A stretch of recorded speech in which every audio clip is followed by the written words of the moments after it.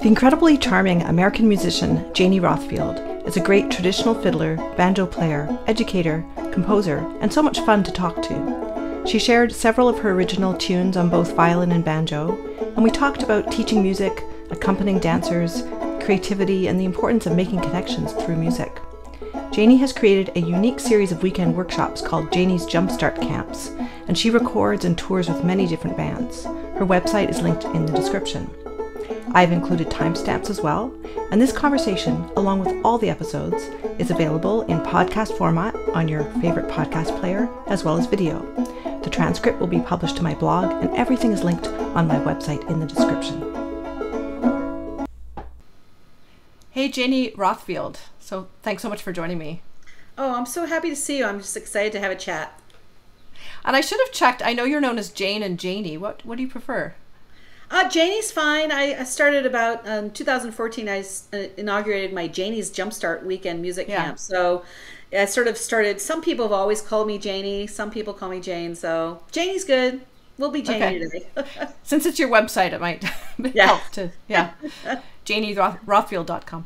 Yeah. So I'm so glad you agreed to play for us. You're an acoustic roots musician. You play a lot of old time music and different styles, and both violin, banjo, and you also play some guitar and sing. Yep. So I see you're holding your fiddle. So if you want to start with a tune, that would be awesome. Oh, okay, sure.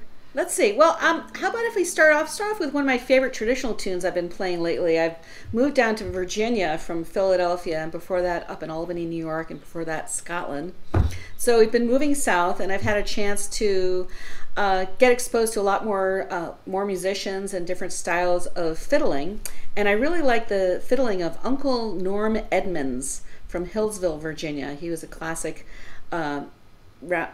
Galax style fiddler, and this is one of the tunes that I just spoke to me when I first heard it. It's called New Jordon, and so I'm going to play it a little bit fast and in the style, so I hope you enjoy it. Let's see.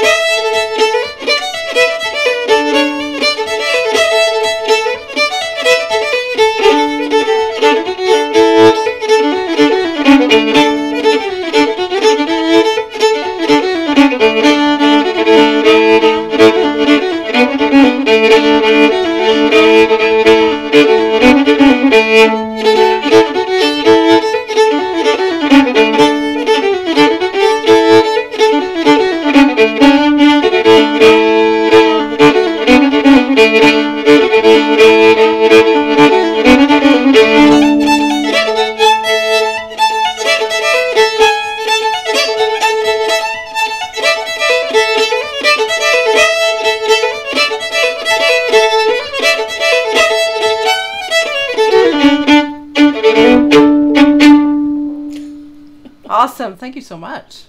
Thank you. I pretended like I was playing at one of the fiddlers conventions for that one. In what way? Oh, just putting it out there, having fun.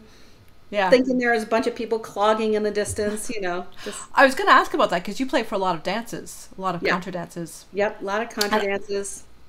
And I couldn't keep my feet still while you're playing that. Well, perfect. Then I've won.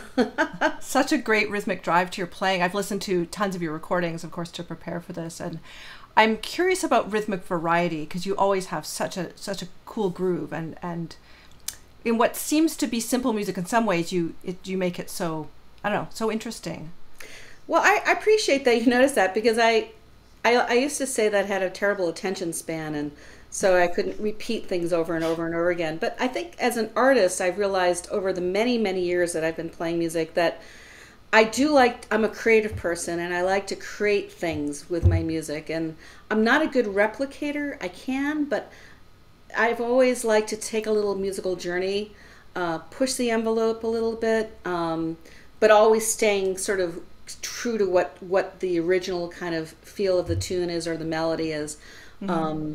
going out on a limb, maybe sawing it off a little bit, but always coming back. And I think that has to do with just from when I first started playing violin as a little child in the Suzuki method, where it was all about the rhythms and the different bowing patterns, and then starting to play fiddle music in Connecticut and hearing old musicians from Quebec, Leo Baudouin from Canton, Connecticut, Collinsville, Connecticut, actually. I used to follow him and his wife around at the Fiddlers Convention. So it's been a long time in there. Yeah. But I do like to have my way with tunes as much as I can. Yeah, you mentioned your Suzuki start. So I looked up your teacher, Louise Behrand, and I found an article where she was interviewed at the end of her life. She was in her late 90s, and there was a quote I thought you'd appreciate. Ooh. So I'll just read this directly. Yes, please. She said, the fiddle still comes out of the case every day. If it doesn't, it looks at me like, why? An instrument has to be kept alive by playing. Oh, wow. That's amazing. Yeah, I thought it was a great quote.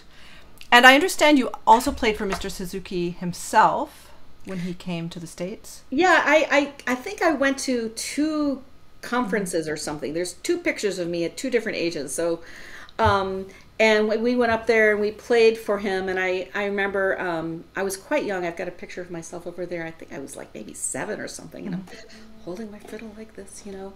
And all I remember him doing, he didn't speak any English, but I just remember him going like this and taking my nose and pushing it this way, because I was probably looking around and saying hello to my parents or something, or, you know, playing for the crowd like I do. And then you know, played with a bunch of other young people as well. There was another gal that was the young kid, me and Marcy Chesnow, who found me about 6 years ago. Oh. And she and her husband, he was a Suzuki player, and they both play trad style fiddle music as well. So we were really excited to meet up, and we were reminiscing about. We used to go into New York to Miss Behrand's apartment with all of her other students and the big kids. They were probably like 13 or something, you know. And Marcy and I would get up there and we would do our Twinkle Twinkle with our variations, and they would all play along. It was just kind of just like, you know, a fiddle environment. So segueing into that style of music was fairly natural for me. Although Mr. Suzuki, like the fact that he wanted you to have a certain posture, I mean, it's so rigid, right? A lot of people still insist that people look down their fingerboard or... Well, you know, I think that I always tell my students not to look. Yeah. Now. I do because too. I think it engages something different in the brain. But I think having that nice... I mean, it's rigid, but it's also relaxed, because everything is kind of, you know, you're not like this, you're not like this, you're not like this. It's just... But yeah, I guess I never got so far that I got yelled at for not having the proper posture. I noticed Miss Behrand yelled at anybody, actually. Yeah. It was interesting how she got into that. Like, it was saying, because she wanted to start when she was very young, and they said, you're too young, you know. And there are other details. I can send you that article later. It was kind of interesting. I'd love to see it. Yeah. I tried finding her about 10 years ago, looked her up. And I think I even called the Suzuki Institute, I think, and I asked them for her email or phone number, and they, you know, they didn't want to share her personal information with somebody. So, you know, one of my big regrets is that, or maybe she knew about me, that she never saw what she created, you know. Yeah. But I'm thankful, so thankful. And in terms of teaching, I'm curious, like you mentioned the Janie's Jumpstart, and I found that very interesting because you started this quite a few years ago in people's homes, these weekend workshops or camps. Yeah. Well, here's the story. So I've been doing a lot of teaching, and I love teaching, and I was thinking that I wanted to have my own camp. And it sort of came as a result of seeing that there were not very women on staff at the old time genre music camps. The Celtic music was a little bit more diverse, but you know, and I started looking at the ratios of men instructors to women, and it was terrible, like 2 to 24. I mean, it was just, wow, it was bad. And so I said, well, I'm going to start my own camp, and I'm going to only have women instructors to start. And then it took a few years before my friends Pete Peterson and Kelly Allen in Oxford, PA, who are wonderful old-time musicians, said, why don't you have it at our house? I said, great. So the idea was to have small classes, very focusing on technique and creativity and artistry, and not learning all the tunes, but how to play them better and internalize the music and things like that. And plus, it was really fun, and we had great food, and people just had a great time. So that's been going on since 2014. I have since invited a few of the men musician teachers to come and play. So it's not, I'm not excluding the guys. But it's been great because a lot of the women who hadn't taught at camps, now they've got on the radar, and there's a lot more of us out there teaching. And so, yeah, it's been really fun. I've done them in lots of different places in different countries, and it's always exciting. The pandemic stopped things a little bit. I did some online things, and then this last spring I had 2 in-person ones, and we did not have any illness as a result of that. So I was very happy with all the precautions, and so great to see everybody. Yeah, it was interesting. So I listened to all these episodes you've done with Cameron DeWitt, and it was over like pre-pandemic and then during the pandemic, and just seeing how you'd pivoted, because you always seem to have this incredible energy to organize and always play with people and teach, and you just seamlessly seem to like, oh, we're going online, we're doing stuff outside, still the same energy, but it must have been hard. It was hard. It was, well, the first thing was, of course, figuring out the internet, and who knew what upload speed was, you know? And I was like, oh, it was a disaster to start, and I was starting to panic, and then we went to our internet provider and got that figured out, and then we figured out, we didn't need to set up microphones. I just have this little Samsung mic. I'll show it to you guys. It's like $49.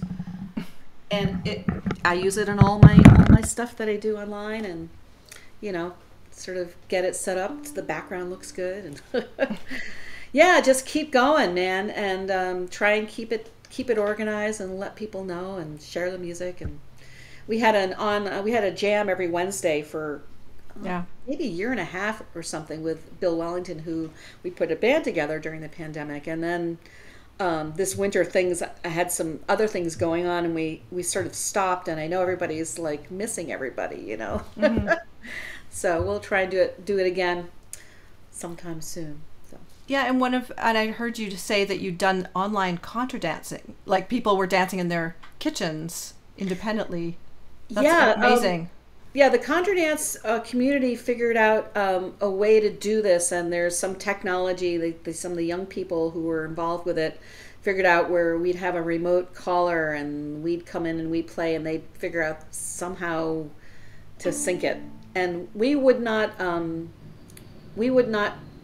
play to what the caller was saying, and we would not look at the dancers because it wasn't in sync. So we just played, and we knew how many times, and she'd hold up a sign saying 2 more. Yeah. It was kind of fun. So there's a tradition of an old tradition that fiddlers would be actually dance callers. Have you ever done that yourself? Not really officially. I can actually play and call something for people to do. And I've in the back of my mind, I've always thought, oh, I should go to take a class and a course and be a caller, because it's kind of fun. But I've never really done it officially. Maybe at a wedding or something. Circle left, swing your partner, do-si-do. But it's kind of fun. I like it. It's interesting. It seems like there's this incredible community in the roots acoustic music, like just all these festivals and adults just sort of at camp, learning. It seems like in the last, I didn't grow up with camps or being able to. The way I learned was just by going to festivals or fiddle contests and getting together with people and having jams, and we all just played together or listened to the records. There was no video. There was a lot of written music out there. I probably can count on this hand how many tunes I've learned from written music. Although I do make up tunes, other people usually end up writing them out for me. But yeah, it's an amazing thing out there. Resources online and in-person camps and the internet and online. It's a plethora of opportunities for people. I think it's really important for people to learn from people. Mm-hmm. And there's a lot of folks that come to the camps who've never played with anybody before. And they're so excited. They're a little nervous, They're like, oh, I don't know if I can do this. And of course they're fine. And it's just, I find it to be a lot of fun to meet people and play with people and see what we can do and make some creative music together, So you have a strong family connection with music in that your husband, Allan Carr, you've been playing with for many years, and also your daughter? Yes. Shona. Yep, Shona. Yep. Yeah. And I was curious, when you met Allan, you were in your junior year at college, and you were studying public health policy. Was that right? Well, actually, I was doing a degree. I ended up getting my degree in political studies, mm-hmm. with a minor in dance. Oh. Because I could get all my college credit to graduate from the dance classes that I took, and I just couldn't deal with more than 3 academic classes at a time. So when I went to Scotland for my junior year abroad, it was just one of these courses where I could take classes at the college with the other students as opposed to just being in with the Americans, and that was very rigorous. It was a very different kind of learning situation from what I had been at. I went to Pitzer College in Claremont, California, which was it's really suited me as a Suzuki kid. It was more broad view as opposed to just slamming out the facts, which I was never particularly good at. But I found I was pretty good at the worldview kind of things, and I had some great teachers. And the dance teachers I had were really amazing. So I do credit some of my ability to teach from those experiences, although I'm not sure I could. Well, actually, I did figure skating when I was a teen, and I had an amazing coach. And I do remember, and I was an ice dancer, and I had a partner, Johnny Schoberg, and we were, 10 and 11, 12, 13-year-olds. And I remember it was all about the music and the feel, and not just bending your knee, but digging into the ice and all these subtle kind of things, mm-hmm. that I use when I'm teaching. The difference between just pulling your bow and making the sound and making tone, all those kinds of really subtle things. You put your foot out for skating, and you don't just put it out. You put it out, and there's maybe a little bend. Or if you're dancing and you put your arm out, it's just not like this. It's moves. There's other stuff going on. So anyway, make a long story short, I realize I use a lot of that kind of thing when I'm teaching. That's very interesting. I'm curious, how did you balance things as a teenager? Because that's a huge commitment of time to do dance and figure skating. Oh, I missed a lot of school in junior high school. Yeah, I think I missed all the classes about grammar. Because when I got to 9th grade in Spanish, I had no idea. I didn't know what a verb or a noun or any of that stuff was. So, yeah, I did miss a lot of school. So I guess I balanced it because I did graduate. Then I got a college degree, so your parents must have been so supportive. They were very supportive. Yeah, mom was a very busy rheumatology doctor, and my dad was a scientist, and I lived at walking distance to the skating rink, so that kind of helped. And yeah, they made it work. Can I say? Yeah. Thank you, Mom and Dad. You've been a touring musician for so long. How did that work when you had a young child? Well, Al and I spent our 20s, the 80s, playing professionally. We lived in Scotland for most of the 80s and made 3 recordings and toured all over the UK. We never really did much in Europe, but we did every folk club in the United Kingdom, and we also toured in America, which was amazing. And then I sort of burnt out doing all the bookings and things at the end of the 80s, and we moved back to the States and got jobs. And we didn't really do a lot of touring, but we started playing for a lot of dances, local dances. And so the kids going to local festivals, and so the kids got used to going to those, and they grew up with a bunch of the other young kids of our friends. So it was kind of, a community effort. I do remember, though, at the Dance Flurry Festival, which is up in Albany, New York. Started in 1990, I think, and I was there with Shona, she was 4 months old, and I was staying there, and all of a sudden I realized I had to go play. And we were talking to this guy, and I said, Shona's sleeping, here's her bag, she's really easy, if she wakes up, just give her a bottle, she's a really good baby. And so I handed my child to this person we'd been talking to, and he says, Jane, you're handing me your child. And I said, oh yeah, I guess I am. He says, do you know who I am? I said, no.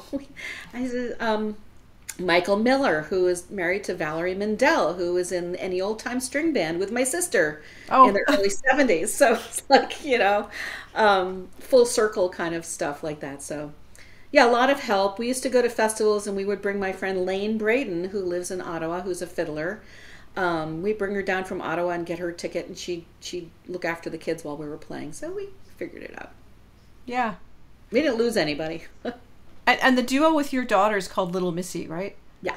You have such funny names for a lot of so many bands, so many collaborations and albums. Yeah. I love the whimsy. It's just funny. There's an in-joke in my family with Little Missy. We started calling, like when you have a GPS telling you where to go. It was like before we even had an iPhone. I think we rented one when we were in France, and it was in French, and she was very bossy, and she kept taking us on these routes that did not make any sense, and we started calling her Little Missy because she was very bossy. So it was my dad used to call me Missy.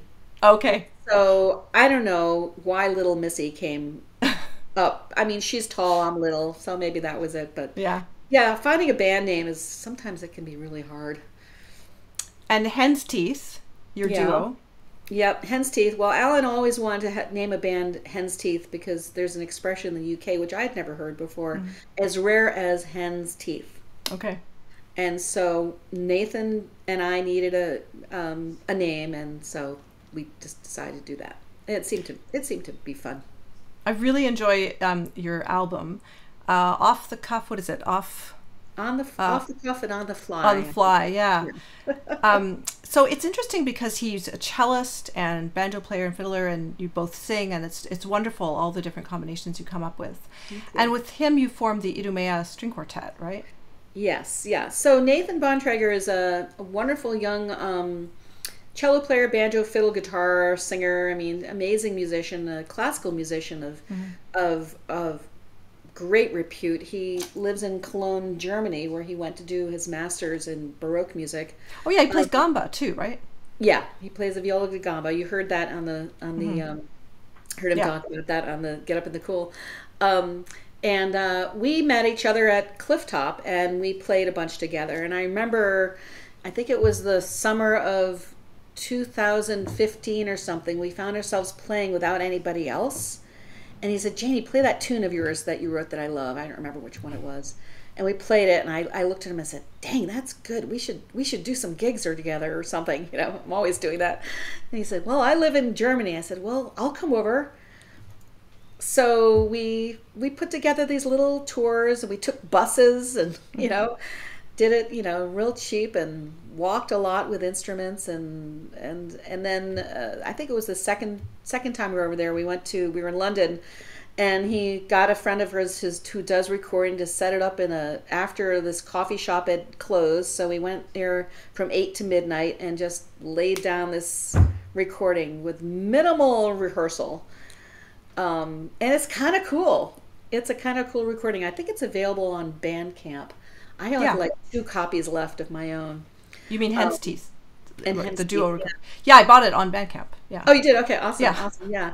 So there's some pretty interesting stuff on there. And we had started really sort of pushing the boundaries of our music and more improv-y things and just throwing it out there. And then we were playing a few years later somewhere in England, and Ewan McDonald, who plays in another band with Nathan, who's a Scottish guy who plays great Scottish and Celtic music, but also loves American old time, and Becka Wolfe, who was a violist who graduated, I think she was the first class that graduated from the Newcastle University traditional music degree up in England. They were down there, and they came and showed up at this little pub gig that we were doing, and we had them come and play something we had never played together, and it just went whoosh. And we looked at each other and went, whoa, that was really cool. So we spent the next couple of years when I would come over and do some gigs, and we rehearsed madly for 2 or 3 days, and then we made a recording in, I've lost track, 2019 maybe? 19, yeah, I bought it on Bandcamp as well. Okay, there you go. Yeah. And we went, it was one of these epic kind of things where we got a record label to do it, Penny Fiddle Records, and the guy they know brought his mics and his computer. We went to this farmhouse that from an uncle of, I think Becca's uncle or something, and it was it was like the Rolling Stones or something like that. I mean, this big room with these pictures of these old people from the 1500s and lairds and lords and ladies and stuff, and we threw this CD together, and it's really out there. It's so exciting. Of course, it came out in March of 2020, but we do have plans to get together in November of this year, so we're kind of excited about that. Yeah, I love that album. Oh, and it's many of your beautiful original tunes, but some of the old, like Silver Dagger, that rendition is so touching. Yeah, Becca is an incredible vocalist. Yeah, and to sing while playing the viola too, it's just kind of amazing to me. Like Yeah, that was. I think everything on that was live except for a couple of harmony overdubs on that. Yeah, and actually Nathan and Ewan were going to be. I'm going to see them this month in a few weeks. They're going to be coming to the Clifftop Appalachian Music Festival, so that'll be a nice reunion. Yeah. So when you met your husband Allan, he played a tune. I think the story was it's like Amelia Earhart. Yeah. In Search of Amelia Earhart.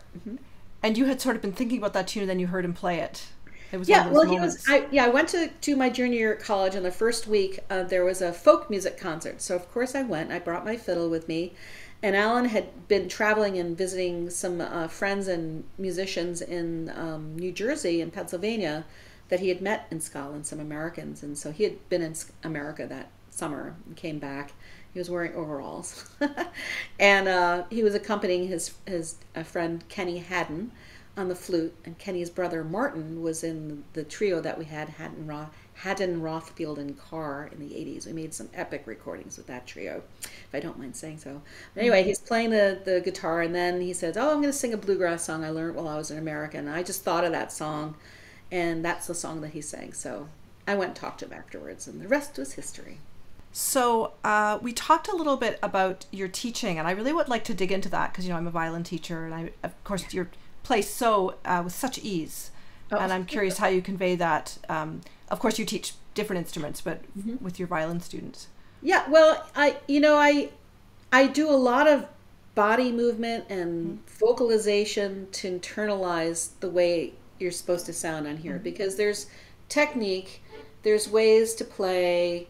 You got to put your fingers down, you got to know how to move your bow, but the music has got to come from in here and in here. And for me, it's not just notes on a page. So really the thing that I do with everything that I'm teaching is I have people sing the tune as they would like to play it. And if they can do that, especially with the rhythms, and if they can do that, then I find, bouncing, that it'll come out better on their music. So instead of playing sort of like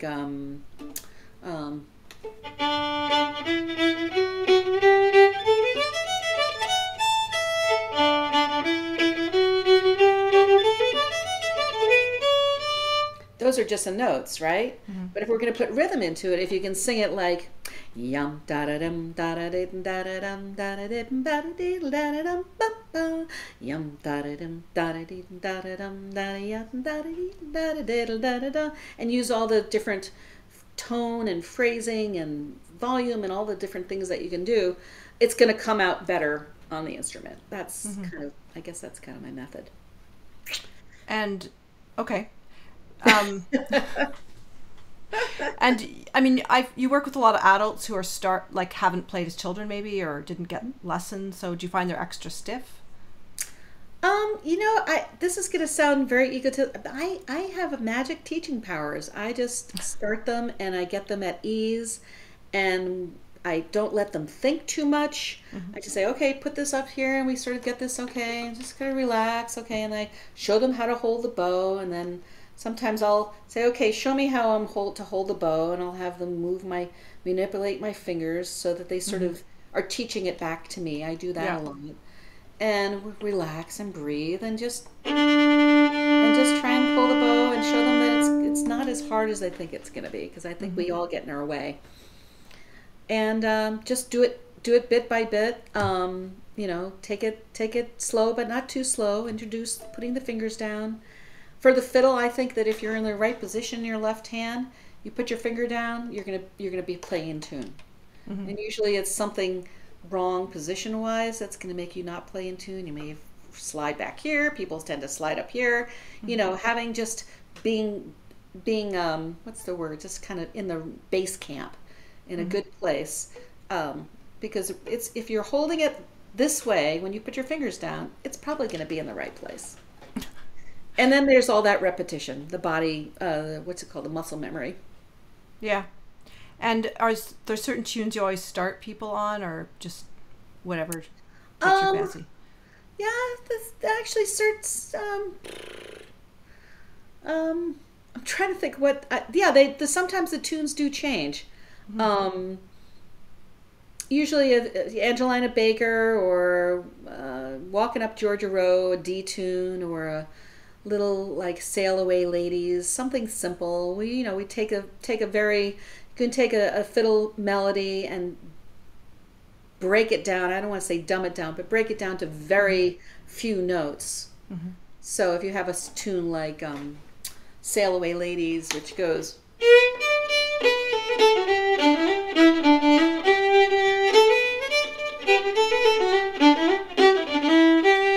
The basic melody is...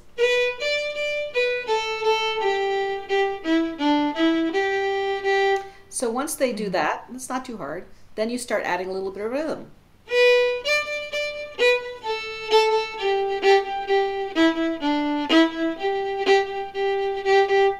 So the idea is that, and this is, I'm sure other people do this, but I find I get a lot of people coming to me and where they've learned all the notes, and then they try and get the bow to attach to the fingers. But my way is the fingers are attaching to the bow. So, which means once you get this bow going on automatic pilot,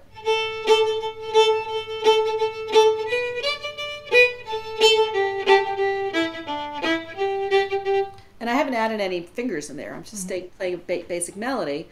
So that's kind of a little bit more unusual for folks. And I really have a very strong, I guarantee people that if they can do that kind of thing, and get the bow where it's on automatic pilot, then you're not worrying about what's going on here. The fingers can just do their thing and they'll attach. And then, anyway, that's, I don't have a description for that, but basically the fingers attached to the bow. The bow's not playing to the fingers. Right. The rhythm leads. The bow's like our breath. The rhythm leads. I'm going to write that down. I like that. The rhythm leads. In old-time music, there's a lot of Scottish and Irish roots to that. So when you were in Scotland, did you learn new tunes or new ways of playing? Well, actually, just to make this is something that we've all been learning more in the last few years, is that the old-time music really comes. A lot of the people who came from the old world ended up, being in West Virginia and Kentucky and up in Quebec, up in New England and things like that. But the banjo and the influence from the enslaved people who were brought here against their will from Africa is really where a lot, that's kind of the wellspring for the rhythms. There's a lot of tunes actually that sometimes we'll be playing and Allan goes, oh, that's a Scottish song. And he'll sing the Scottish song of an old time tune. So, but to answer your question, I went to Scotland not to learn Scottish music, although I had played some Celtic music and Irish music and things like that. But I wasn't really there for it. But we went to a lot of sessions, and when I played with Allan and Martin eventually, we really blended the two things together. So my sensibility from old time music would go into some of the Scottish songs and the arrangements, and then vice versa, this Celtic sensibility would come into some of the old time melodies that we were playing. But now there's a lot of people. There's a lot of people all over the world who are playing old time music because, we've all been traveling and teaching and doing these camps that are everywhere and online, and a lot of the Europeans and people from all over the world, Australia, are coming. They show up at Clifftop and all these different festivals. So it's really a very small world now. Yeah. I was looking up Clifftop, and it was saying there's over 20 countries represented of attendees, and I wouldn't doubt that at all. Yeah, and I was curious, like you have played this festival in Wales. It sounds like a lot of fun. Fire in the Mountain. Oh, right? Fire in the Mountain. Yeah, that was. Yeah. I really want to go back to there. That was an amazing experience because the people who run it play a lot of old time music and Celtic music, and they put this thing together where there's world music, there was blues, there was jazz, rock and roll, Celtic, old time, singer-songwriters. Music went on all night till 7 a.m. I mean, and people were, dancing, and it takes place in this farm. So the main stage is in the middle of a farm courtyard, surrounded by stone barns and stuff like that. And it's not like thousands and thousands of people like some of the bigger festivals that you might see. It was quite kind of small, but very, very incredible. Fire in the Mountain. It takes place, I think, like the last weekend in May. And if you can go there, just be prepared to lose your mind. Fun. So what was I going to ask you? I wanted to ask you about memorizing tunes, because you must have such a library of tunes in there. Yeah. Do you know the words to a lot of them? Does that help, or how do you keep them straight? Well, I find that I remember a lot of tunes, but then I have my phone. And, some people are really organized with their phones and their iPads and iPods where they have all the recordings, all the source recordings. I never got around to doing that. So, but I do have a lot of tunes on my phone from sessions and people that I've played with, and so I just go back. I just did this last week, and I just went, oh, there's that G tune. If I hear a couple of notes, then I can remember how it goes. So, it's just really, it's a repetition and hoping that the person that you're playing with, if you can't remember how to start it, that they will. We all rely on one another to do that. But as we get older, it's a little harder to recall all the tunes. And there's some people, I have some friends who are like tune hounds. That's a expression I heard a number of years ago, where they learn a ton of tunes, and they're constantly learning lots of tunes. And that's not to say that I don't, but I have other things that I'm doing that take up my musical space, like the Idumea quartet stuff and the bands that I'm in and the teaching and things like that. So I always think, oh, I'm going to learn this tune and that tune, and sometimes I do. But it's really a matter of just listening over and over again. I was teaching somebody a couple of months ago, and I was I have a CD, I think it was Melvin Wine, and I said, let's learn a tune from his CD. They said, really? I said, yeah, let's learn this tune together.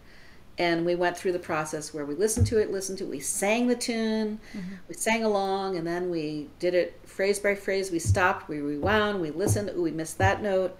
Where does it go? Does the tune go up? Does it go down? Listen, hear that little rhythm thing. What's going on there? And it's really like training. This is what I do with my students, is we're really training your ears to hear these little things that can just go by. But don't worry if you miss them, because it's fun, right? Yeah. Could you show us? I'm a classical violinist, so I'm kind of fascinated with the ornamentation that you use. Could you show us like a couple different versions of like how you play a simple tune and add different things in? Yeah. Let's see. I'm in D. What tune should I play? I know what I'll do. I'm going to go to cross A. Oh, I was going to ask you about this. She's tuning her violin. So. Yep. I'm tuning my fiddle to what's called cross A. And I'm tuning my G string up to A. And my D string up to E. So I have A, E, which means I can play 2 octaves with the same fingering, which is nice. It also gives a nice dronies things. And this is a tune, actually, I just discovered myself playing this tune on the banjo for something. And true to my own form, I started out slowly playing it kind of simply, and then I developed the tune and added different things. So I'll sort of show you on this tune, because it's quite a simple tune. Let's see, it's called Candy Girl from Uncle Bunt Stevens.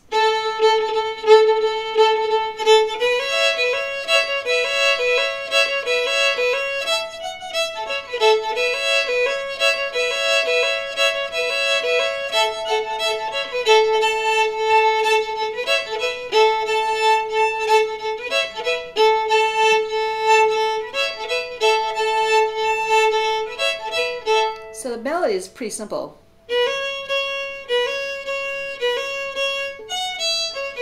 Just repeats it, right?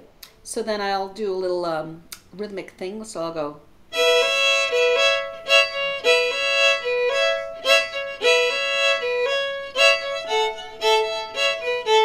So slur, slur, didn't da da da, didn't da da, didn't da da, didn't da.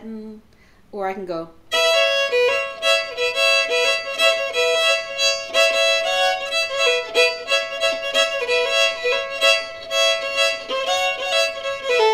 Sort of put a little swingy. It's all in the bow, same finger, right?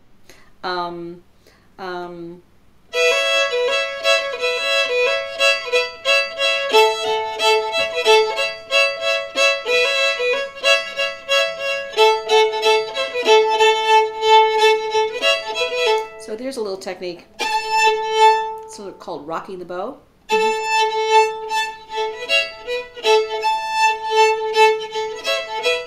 And I'm always trying to emulate the offbeat somehow.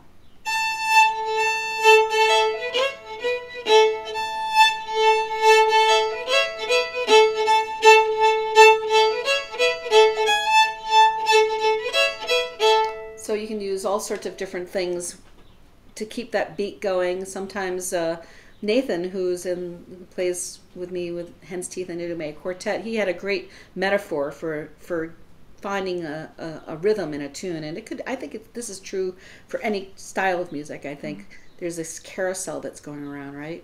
And the carousel horses are always there's this beat, you know, and you can jump on the carousel and you can jump off the carousel. You don't always have to be playing incessantly that beat, but it has to be internalized, so you can go away and then come back.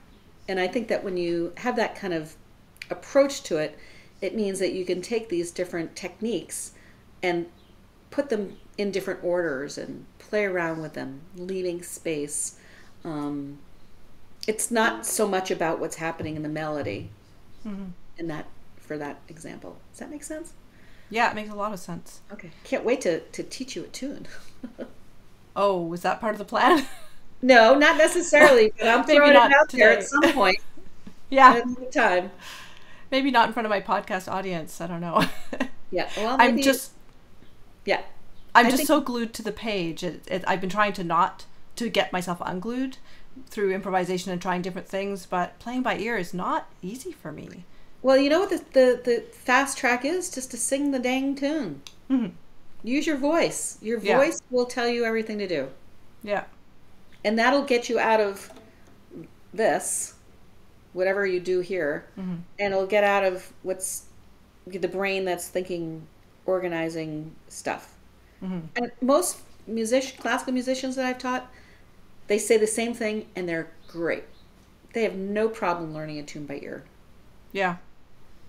I think I've never done it with a person. Like I've tried with recording sometimes, but it's like you say, I think you have to know the form a little bit too. If you know that there's a sort of form, and then I don't know. I think it's really just a little bit of bowing technique. That'll give you the accent that you're looking for. I Yeah. believe in So is you. that the shuffle that you do? And there's sort of the ghosting with the Yeah, there's light. ghosting. I hate to say shuffle. I don't like sort of putting names to Mm-hmm. things because I think it kind of, I'm more about what does it sound like? Mm-hmm. So the dada ditten dada ditten dada ditten dada ditten ditten ditten ditten ditten ditten ditten ditten, you know, just kind of have it be onomatopoeic, I guess, sort Mm-hmm. of. Because I Yeah. think that if you can, it gets too, like, I'll tell you this story. I might have told this before on one of Cameron's podcast things, but I had the opportunity to meet and play music with a couple of wonderful Kentucky musicians. They've both since passed. Jimmy McConn, who I got to record a whole bunch of stuff with me on my I Fiddle They Banjo CD. Epic bluegrass and old time musician and singer, and a generation ahead of him was Paul David Smith, and then a generation of Paul David was Owen Snake Chapman, who is a revered traditional Kentucky fiddler and tune maker. He made up a lot of tunes too. I should play you one of his tunes. But I asked Paul once about bowing patterns and things because I was finding that there's a certain subset of people who really need to know exactly what's going on, and I'm just not like that, so I don't teach that way. And there are fiddlers, wonderful fiddlers, who too teach a very specific way to bow a tune, which they've learned from an old recording. This is how so and so bowed this tune, and I respect that. It's not what I can do. So I asked Paul David about it, you know, and he never took a fiddle class in his life. You know, he was just played. He says, "Well, Jane, the bow either goes up or it goes down," which is true. You know, the bow may go up, it may go down, but the rhythm is always going to kind of be there. So that's why I think that if you use your voice to emulate what you're trying to play on whatever instrument it is that you're doing, it will tell your right hand what to do. Mm-hmm. I believe that. I teach that. It works. It's amazing. If I can get people to do it. Yeah. It's interesting what you're saying about the African influence. And when I interviewed Lyonn Lieberman on this podcast, we talked about the blues violin fiddlers who were slaves and her research into that. And, you know, they were taught violin so they would play for the dances. And, you know, the blues came out of that. But I guess also this style, like I can imagine the dances, you know, basically Contra dances, which would have been that style of dancing that they would have been doing in that region. I don't know. In the American South? Yeah. Oh yeah. You know, I'm not an academic, so Julie, Yeah. she knows more about that stuff. But from what I've learned, you know, the banjo it's a drum. It's a rhythm instrument, and there's been a lot of research, and you know, Béla Fleck and other folks going to different countries in Africa. Yeah, I saw his movie. That was amazing. Yeah, finding these amazing musicians, and you know, it's. I mean, folk music is traditional music is folk music of the people, and dancing was always, you know, part of the expression of culture. So it would make sense that there would be body movement that goes along with the tunes that we play. That's why I was just thinking, Jane, about just those types of rhythms. It's different than like Irish fiddling or Scottish fiddling. Like it is distinctive to American fiddling. So that's what I was thinking. There must be that connection. Anyway. Yeah, although it's interesting when I've played in Quebec, I find that and Shetland, for some reason, the Shetland people I've played with and people from Quebec, it sounds more old time rhythm to me than say Cape Breton, which is very Scottish. It's very on the one. I mean, it's really on the one. And but then, you know, there's a whole lot of, in Scotland in the 80s when we were there was a whole sort of there was a lot of exploration of music that was going on, a lot of traditional bands, and you know, people putting swing chords to traditional Scottish tunes. But before even the 70s, before that, up in Shetland, his nickname, Peary Willie Johnson, was a guitar player. And the story goes, and Allan tells the story, apparently he, in the 50s, I guess, I think it might have been WGY, which is the radio station up in Albany, New York, was, all this music that was being played in the 30s and 40s was bouncing off and landing. People in Shetland could get that radio station. Oh, apparently. And so he developed this style of guitar that became the sort of the traditional way to accompany Shetland tunes, with a lot of swing chords, jazz chords, and stuff like that. So you never know. Yeah, there's so much interesting cross-pollination with music, and it's very interesting. Especially with this series, I talk to people from different kind of musical backgrounds, and I think because music travels so easily compared to other elements of culture, more easily than language. Yeah. That being said, I always encourage the people that I'm teaching, if possible, to have them play for square dancers or play for a dance, because it is a whole nother experience. It's not just replicating or playing a tune over and over and over and over again. If you're playing for dancers, you can get this wonderful back and forth. We have a wonderful contra dance band called Cora Cree. Yeah. One of the things that we played the traditional tunes, a lot of our own original tunes, and we push the envelopes a little bit, but we always have our eyes on the floor watching those dancers. And we've had the feedback where the dancers say, it was so great. We really felt like, you guys were playing for us as opposed to us dancing to you. And we said, well, yeah, we're getting feedback from what you're doing, and I think that's just a wonderful thing. On season 1 of this podcast, I interviewed Alexis Chartrand, who's a traditional Quebecois fiddler, and both his parents are dancers.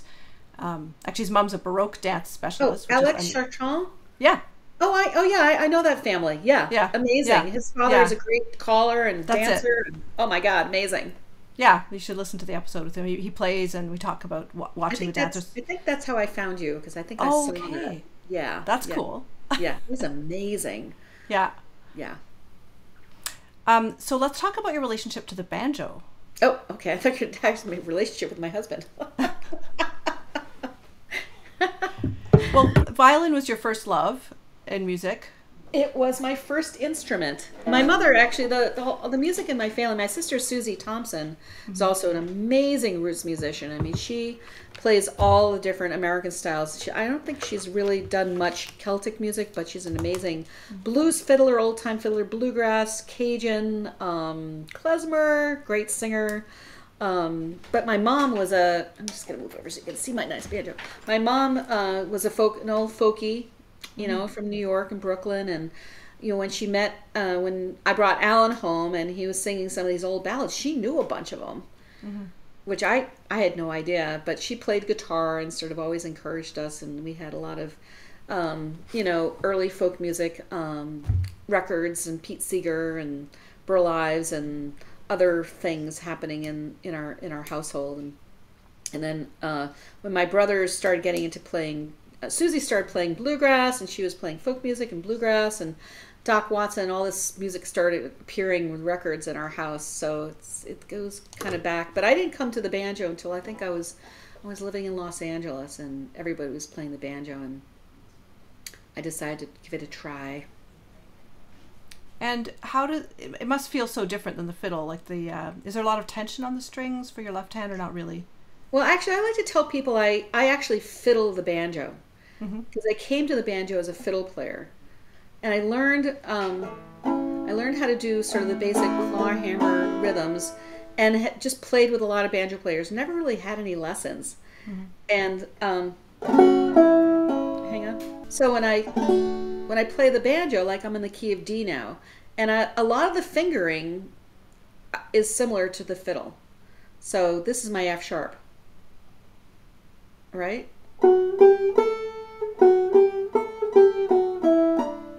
And when I go here, that's my B, same finger on the fiddle. So I kind of, if I'm on the D string, there's my F sharp. So I finger the banjo like a fiddler. So I didn't really find it to be that hard. So can you play us a tune, and maybe we can talk a little bit about the technique of claw hammer? Sure. Let's see. What should I play? I'll play a tune that my friend Beth Hunter, who's next door, wanted me to help her learn when she was first learning to play the fiddle, and it's a wonderful tune called Johnny Don't Come Home Drunk. Let's see if I can do this for you.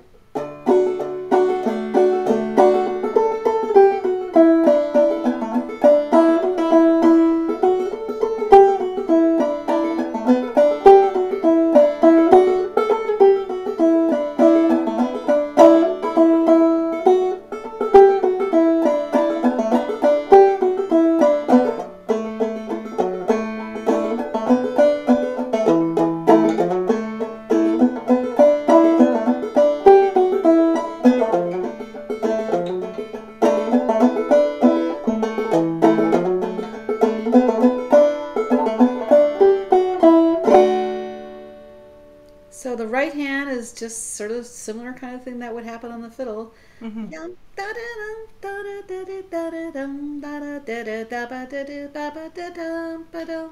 Right hand keeps moving, and you hit the string with the back of your nail, and it's a bum dip. There's a little fifth string that you kind of grab your thumb with.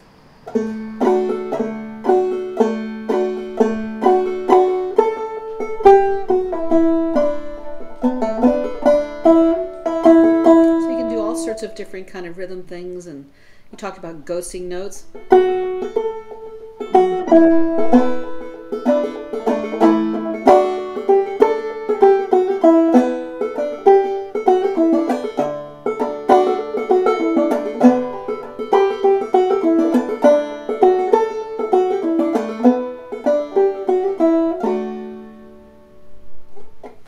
I just love the groove and the sound of that. It's so fun. I'm teaching a beginner banjo class in Swannanoa this summer. I just spent the last couple of days working on my lesson plan and how I'm going to teach this stuff, and I realized I needed to have some good easy things for them to play. So like You Are My Sunshine, Will the Circle Be Unbroken, When the Saints Come Marching In, things that they're familiar with, you know. So they can just, you know, get their right hand going and then just have it nice and simple. And it's a really fun instrument. It's you should learn the banjo. Is that a capo you have? Yeah, this is a capo. So basically I've tuned the banjo. It's what's called double C. And then a lot of times I'll slap a capo on just because it's easier than retuning, and but a lot of banjo players will retune so they don't use a capo. But I'm working musician, so I gotta do what I gotta do. No, I was just curious. So I don't know what it's called, like the other style of banjo playing that's not clawhammer. What's that called? Just finger style bluegrass. The bluegrass don't typically retune their instruments. They figure out how to play everything like that, and I don't know how to do that. And are they using like picks on their fingers? I'm quite. Yep, they're using picks. Yep, and there's certain patterns that they use, and it's very, very complicated. But it's a wonderful. I mean, a lot of people play it and love it, and go to banjo camps to learn how to do it, and yeah. So bluegrass kind of evolved out of old times. Am I right about that? Yeah, you know, there's a lot of people who are academics who know all about that kind of thing. Yes, but I believe I would go out on a limb and say that bluegrass developed from old style country music, because old time was just old style country music. That's just what was played. Yeah. You know, and then for the banjo, Earl Scruggs sort of figured out a certain kind of way of picking Scruggs style. But there's an old time style of picking that's where you're picking the strings, but it's not bluegrass. Yeah. So, but I'm not an academic about that kind of thing, but you're right. Yeah, that's already interesting. No, I had read that bluegrass was, like, for banjos, more of a solo thing as opposed to old time, which is more accompanimental. Does that make sense? Yeah, well, it's an interesting discussion, because typically and I'm just going to give my opinion about this. In old time, if you're playing old time bands, there's not a lot of soloing going on, right? And in bluegrass, it's really is all about the solo, which surprised me when I realized that I was at playing with a wonderful bluegrass fiddler named Blaine Sprouse, who I should connect you with. You should interview him, because his teacher was Kenny Baker, and Blaine is an epic bluegrass fiddler, like amazing. But I said, hey Blaine, let's play some tunes. We're at the Festival of American Fiddle Tunes up in the Northwest. He said, okay. And I said, what should we play? He says, I don't know, let's play a good old tune like Angelina Baker. I said, okay. So we're sitting face to face. I start playing, and he's kind of chunking and doing chords, and then he starts playing the melody, and I keep playing because I want to have this musical conversation. And then we finish.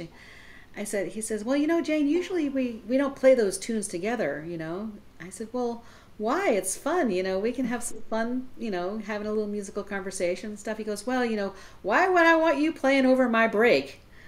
And I went, oh, I said, well, let's do it another tune, but let's not think like we're taking breaks. Let's just play the tunes together, And then we did. He says, oh yeah, that was really fun. I forgot what that was like, Yeah. So, but a lot of times when I'm playing at a session or a jam with somebody, I'll just back off and play chords because I want to hear what the other person's doing. Or I'll say, banjo, take a break, because I want to hear what that banjo's playing, because it could be something marvelous, and they're like, what? I'm not taking a break. I say, go on. It's like, so it's a different kind of social thing too. Yeah, it's more like jazz if it's like taking these solos. Is there a tune you really like to play on banjo that you'd like to share with us? I'm going to play a little bit of Candy Girl on the banjo, which I played a little bit on the fiddle earlier. Yeah. I think that'll be really fun.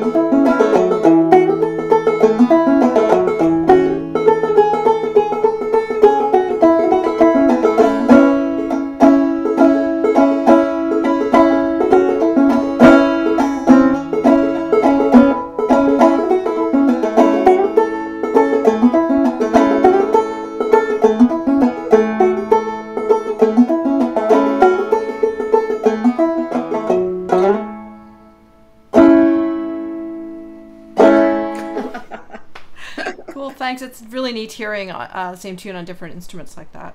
Yeah, it's fun. It's kind of fun. It's you sort of get into this kind of especially that tune, because it's a sort of circular tune, And every time I hit this note, I realized that this note was a little bit flat, and I had to like force myself to just make it work. An illusion of being in tune.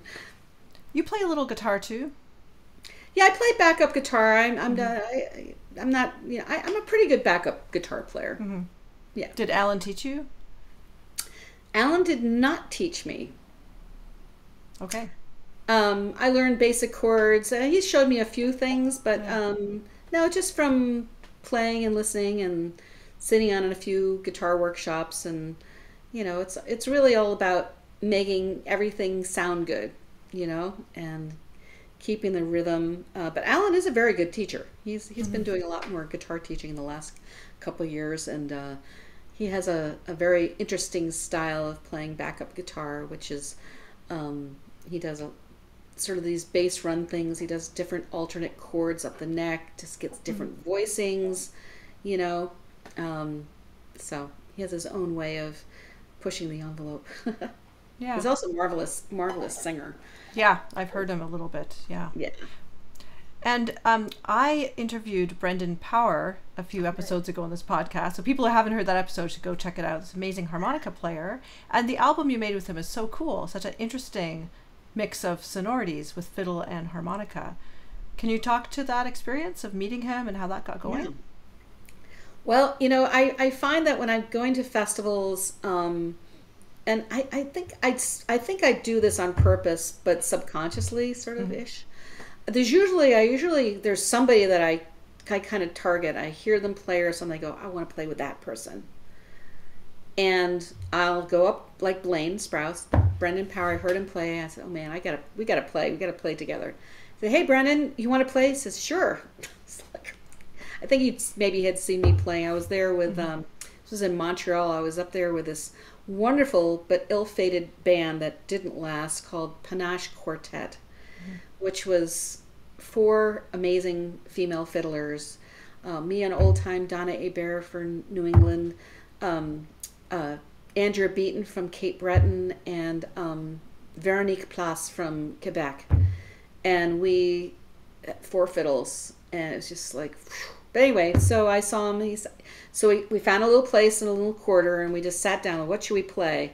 And he had liked American music, so he had quite a number of tunes, and so we started playing together, and it sounded really cool. And then he showed me one of his original tunes, and I showed him one of my original tunes, and it was just really, really fun. And then that was it. And then I was going back to England to tour, so I got in touch with him, and he came to a Hen's Teeth show and sat in on a couple of tunes. And then the next time I was there, he said, why don't you come down and visit me and my partner Laura, and let's make an album. And he does this. He gets involved with different styles, as you know, Chinese music, whatever, and gets sort of deep into it. And so we did. So we just recorded this really cool album, and his friend Dave, I can't remember Dave's last name, played a little bit of banjo, and we just had a good time throwing some stuff down. And then he actually came to Clifftop with Laura, and we had a CD release party there, and that was kind of epic. But he says, Jane, there's so much old time. He says, I gotta go find a blues session or something. He was going a little bit crazy, like, I can't sleep. Like, yeah.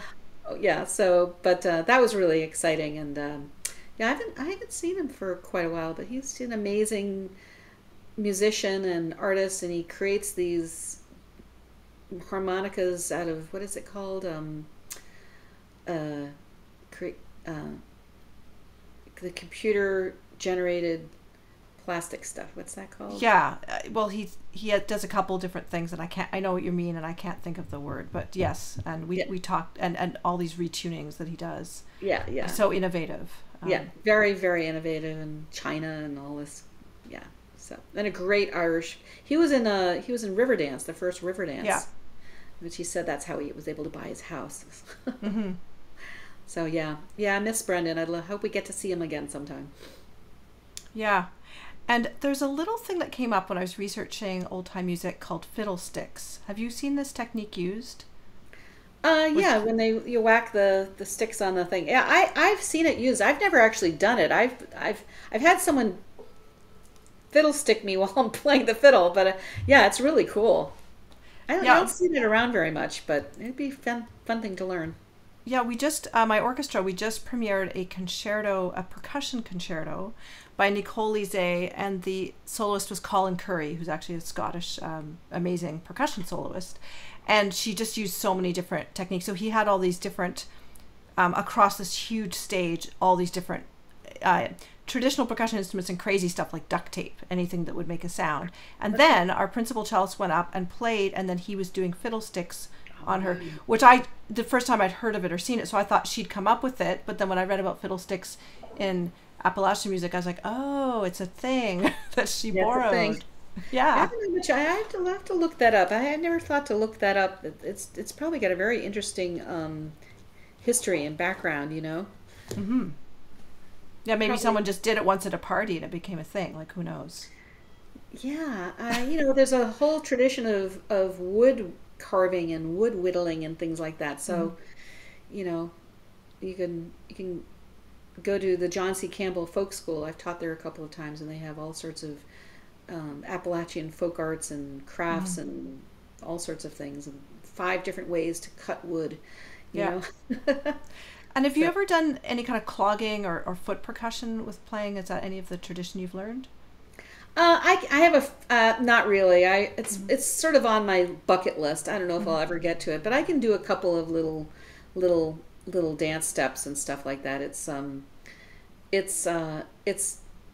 amazing thing to be able to do, and everybody loves to move their feet. And it doesn't, you can just do a basic shuffle step kind of thing, and it's going to be good. But some of the people that I know who dance, Nick Garris and all these amazing cloggers and step dancers, and it's amazing what they can do. Mm-hmm.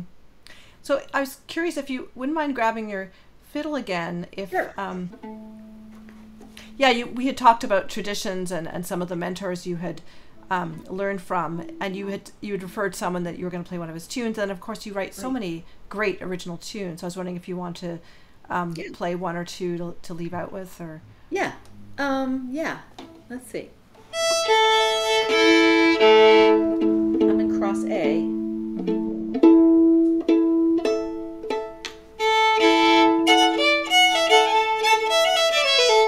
This is a tune that I played a lot. Actually, I think Cameron DeWitt was the first person who learned this tune for me, and it's called. What's it called?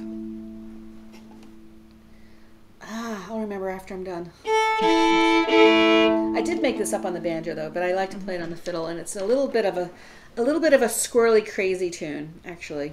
And that on one of his podcasts with my daughter, with Shona, there's a wonderful video of the 3 of us playing this tune. And every time I listen to it, I do go, oh my God, was that me? It was so fun. It was so great. It's called, I know what it's called. Okay, so there's a wonderful fiddler from Indiana who passed away way too young. I think he was 50, Gary Harrison, who made up tons of tunes. And when I when I was playing fiddle in my early 20s, I learned all these tunes. I had no idea these were his tunes. And so I made up this particular tune, and Cameron was the one that said it sounded like a Gary Harrison tune. So I said, let's call it Harry Garrison. So it's called Harry Garrison. I think I might have recorded this with Brendan too. I don't remember.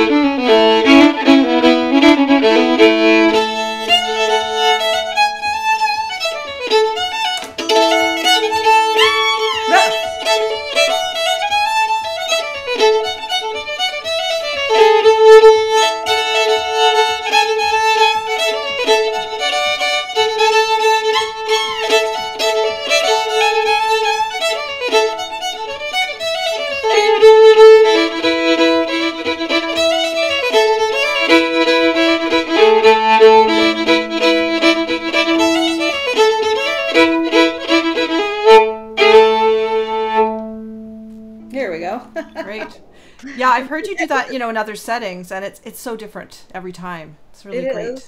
It really is. It's so funny. Well, thank you so much. I really appreciate having a chat with you and getting to know you a bit more. And my offer still stands anytime. I'll show you how to play the fiddle. It'll be so fun. I will take you up on that. But I'm curious, you've had so much initiative in your career. I think you just get stuff going. So, and it seems like you have a very outgoing personality. Maybe you're a bit of an extrovert, would you say? You take energy from people, you don't get... I do, but it's so interesting. In the last 2 years, I discovered my inner introvert. Mm-hmm. And I discovered that I really like to have my alone time. Yeah. So yeah, no, I do. I definitely, I suck the energy from other people, and I love having interactions, and it just makes me feel good, I want everybody to feel as good as I feel when I'm playing my fiddle, so it definitely is a calling. Like I remember the moment it must have been in, I don't know, the 1990s at some point, early 90s, I think. We were at a party. I think my daughter was really young, and Pete Peterson and Kelly Allen, you heard me talk about them, fabulous musicians. And I was sitting there and I was playing one of my tunes. It was a tune called Violet's Waltz, one of my waltzes.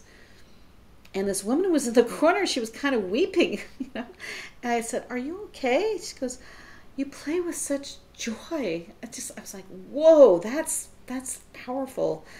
And I just I realized that it was, I'm not a religious person, but I know about religious callings, and it was just, I just have to do it.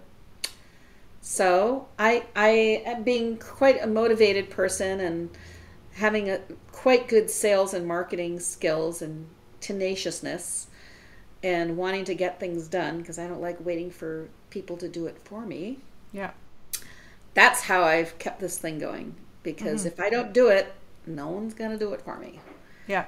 So, and it's fun and it feels good. So, and I guess you're not shy about, like you're saying, collaborations. You just ask, you just. Yeah.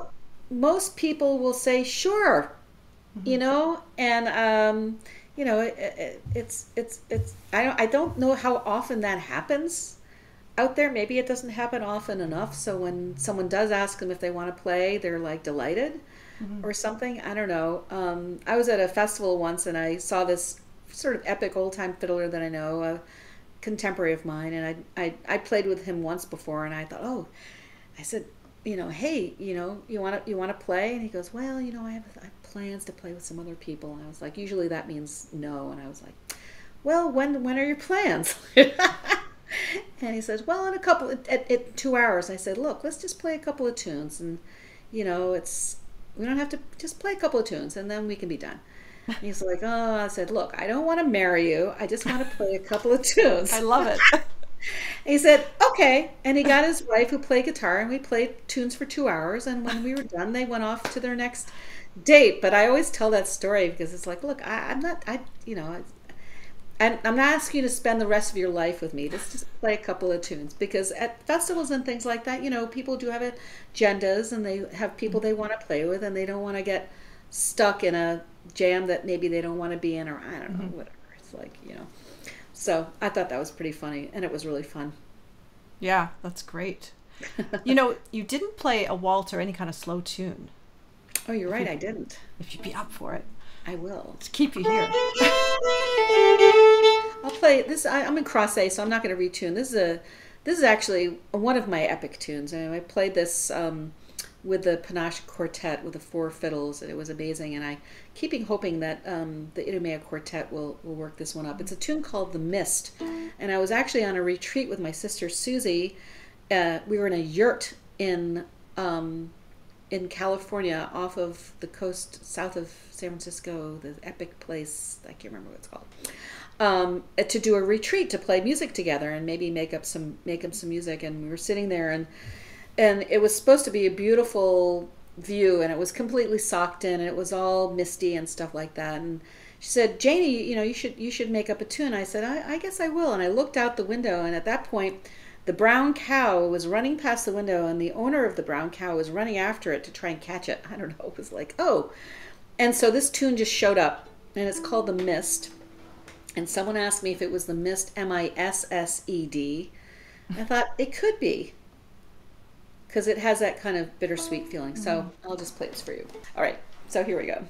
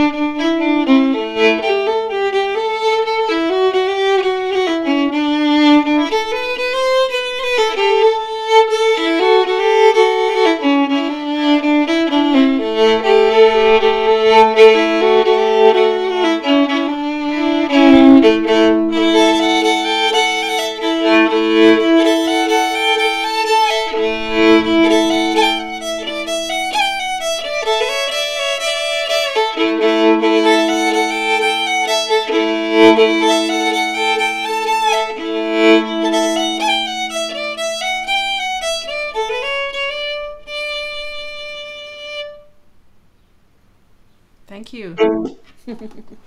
It's amazing having these private concerts. Of course, they're not private because my audience is enjoying them as well. And that's some of the intimacy of podcasts I like, is people, are often with their headphones, maybe they're going for a walk or whatever they're doing, and having this, Janie Rothfield play for them. It feels like themselves. It's such a neat feeling, I think. Well, it's a delight to play. I haven't played that tune in ages, so thank you for reminding me about that particular tune. Well, thanks so much for your time and your perspectives and your beautiful music today. I really enjoyed that. Thank you, sweetie. I'm so happy to get to talk to you, and I look forward to meeting you in person one day. That would be awesome. Okay, bye. Bye. My life is so enriched by getting to know these incredibly inspiring creative guests and their perspectives on their lives in music.